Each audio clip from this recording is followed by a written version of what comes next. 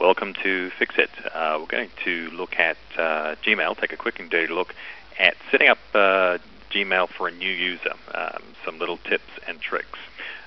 Firstly, we've got Gmail Manager installed in Firefox. We've got that shown down here. But here's the inbox which you first received. We're going to make some changes to that. The first thing we're going to do is we're going to sync it up with maybe an existing email address that we've currently got. A quick and dirty way of doing that is going to Accounts and Import and set up to send mail from another address. Now, what I have done is set up an email address to already forward to this new Gmail address. What that'll do is wherever that could be at a Hotmail address or a Yahoo address or another account, what that'll do is it'll hit that server, it'll automatically bounce to this Gmail.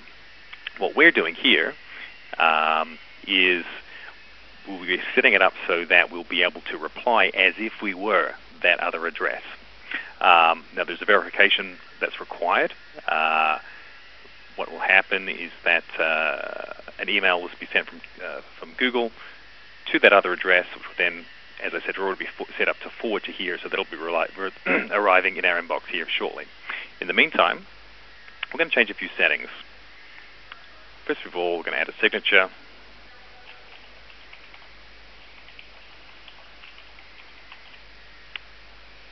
We will also be adding or removing the web clips. I find them a little bit annoying.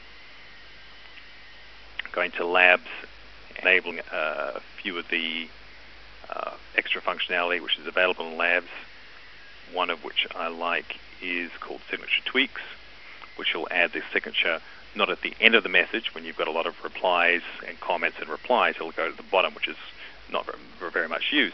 This will go at the end of your bottom comment or the latest email that you've made. And then we'll also add, go down at the bottom here, Google Docs Agent and Google Calendar Agent. I'm going to save those changes.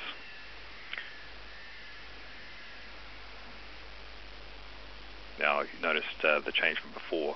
We're not getting any of those web clips up in this area here, which I find a little bit distracting. We've also got Google Calendar listed up on this side here, and below that Google Docs. So there's no Google Docs that have been created with this account. We're also going to change our settings one more time. Just change our theme, give it a different look. It's on the fly. That simple.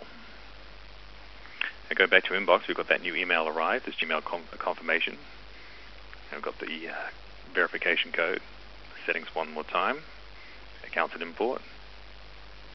The verification box. Actually, we have it open already. Cut and paste that in and verify. So what that's done is allow us to send email and compose an email, not just as the Gmail address, but also as the alternative address as well. What we're going to do now is send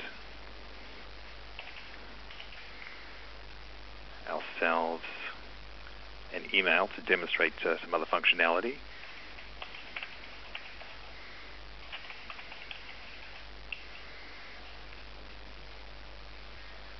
And say we've received an email from a colleague that has asked us to perform a function.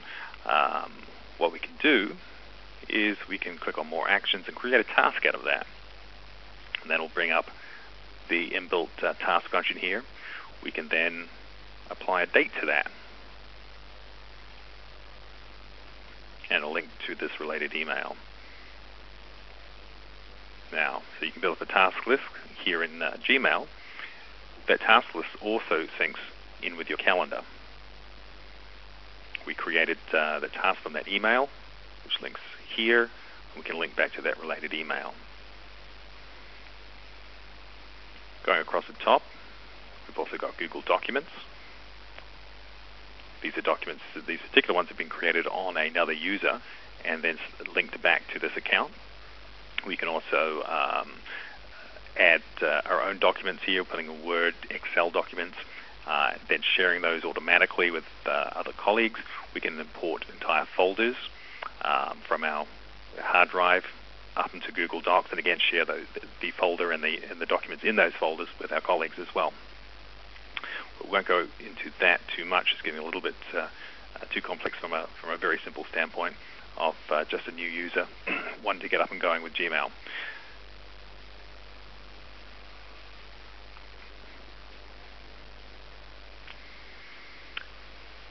When you also, when you're using Gmail, for every new email that comes in, it applies those people as contacts. You can then build contact groups of family, friends, co-workers, store that data and information, their phone numbers, email addresses, locations, all within the Gmail system, which again will sync into Calendar, sync into Documents, sync into the full range of Gmail products or Google products. I hope that's been interesting and useful to those who are looking to work with Gmail and Google products, and hope to see you for the next video.